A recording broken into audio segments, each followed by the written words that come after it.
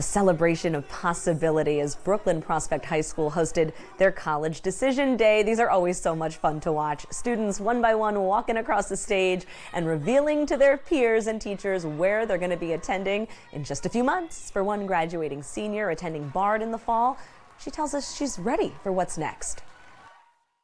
I'm really happy for this very moment because I've been going to school with a bunch of these people for many years now, and I'm really happy that we're all going to college and going to a new life. And I'm so excited for all of our students. They've worked so hard, 4 years committing. Some of them have been with our network for years since 6th grade, so to see that success from 6th grade all the way through 12th grade and the colleges that they're getting accepted to, the multiple scholarships, is just truly exciting. School officials at Brooklyn Prospect High School say 100% of the graduating seniors got into college for the second year in a row. Way to go, class of 2023. For the